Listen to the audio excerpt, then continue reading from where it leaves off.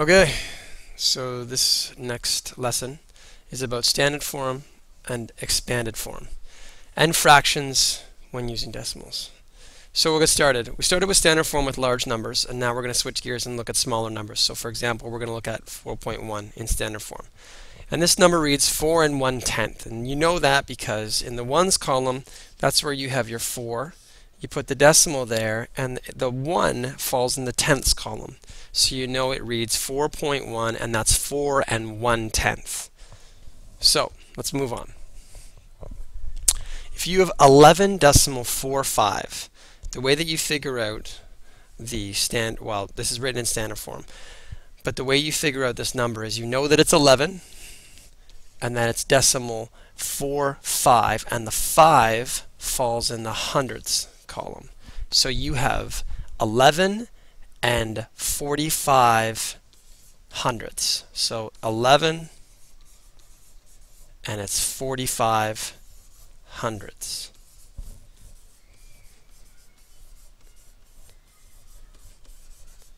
(11 and 45 hundredths), and that's because the 5 falls into the hundredths category.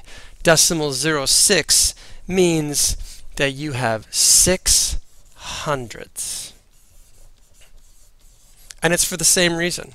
The 6 falls into the hundredths column as well. The 0 falls into the tenths column.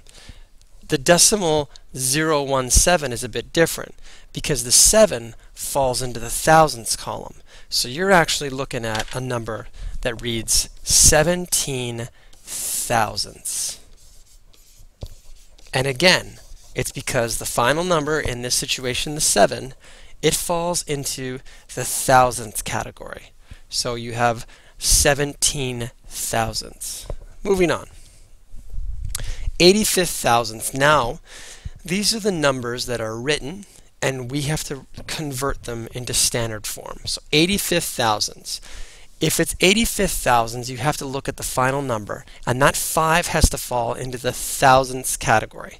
So you put the decimal 0.85. And you can double check this by going back to your place value, and you see that 3, that's tens, that's hundreds, and that's thousandths. And you know that 85 thousandths looks like decimal 0.85. The next question reads 2 and 408 thousandths. Well, you know the 2 is going to be on the outside of the decimal. So you put the 2 and then the decimal. And 408. You look to the 8. Is the 8th in the thousandth column? That's the third column in. So you know that's the tens column is where the 4, the tenths column is the 4, the hundredths column is the 0, and the thousandths column is the 8th. So you know it looks 2.408 because the 8 falls into the thousandths column. 48 and 48 hundredths. Well, we know the 48 is a whole number, so we're going to write the 48 just like this on the end. So 48, and now you look to the final number, and it's an 8, and we have to determine whether the 8 is in the tenths, the hundredths, or the thousandths. So we know the 4 will be the tenths, and the 8 will be the hundredths. So we know it's 48.48, and that's converting it. Let's move on. This is expanded form. Expanded form is a little bit different. It's where you take a number that's written in standard notation and you convert it to expanded form by expanding it to its fullest number. So in this situation, here's an example. This is 501. In expanded form, 501 looks like this. 500 plus 1. And that's 501.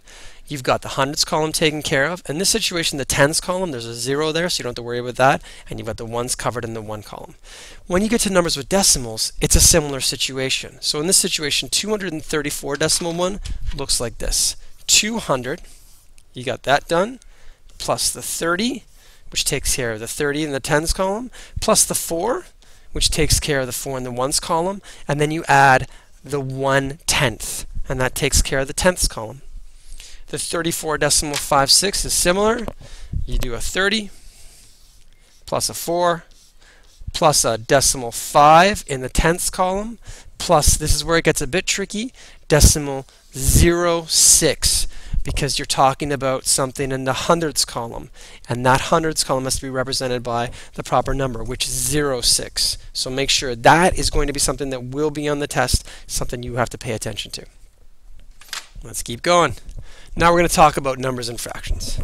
If we had a number that is decimal 23, or decimal 23, sorry, decimal 23, we have to figure out what that number is in fraction form. Well, then you look again at the place value chart. In this situation, decimal 23, the 3 falls into the hundredths column. That means that you put 100 underneath it. So you have decimal 23, and that changes into 23 over 100.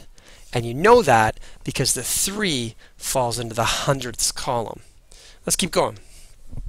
If it's decimal 36, it's the same as decimal 23. You know that 6 falls in the hundredths column, so you put 36 over 100. Now the decimal 0.45, the 5 in this situation, it falls into the thousandth column right here. So I know it's going to be 45 over 1,000. So there's the 3 decimals, or the 3 zeros. Another way to look at it is to count the number of numbers that are behind the decimal here, 1, 2, and that's how many zeros are going to be in your answer as well. In this situation, 1, 2, 3, and you've got 1, 2, 3 zeros here. Final number down here, it's decimal 358, so you're going to put the number, which is 358, and it's over, how many numbers are here? 1, 2, 3. So you're going to make it over 1, 2, 3, which is 1,000. So there's a couple ways to look at that. Good. That is it for the 3.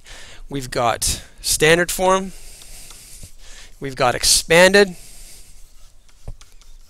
And we've got fractions. And there's your lesson on the 3. These will be on the test, so make sure you check them out and make sure you understand what you're doing. And good luck.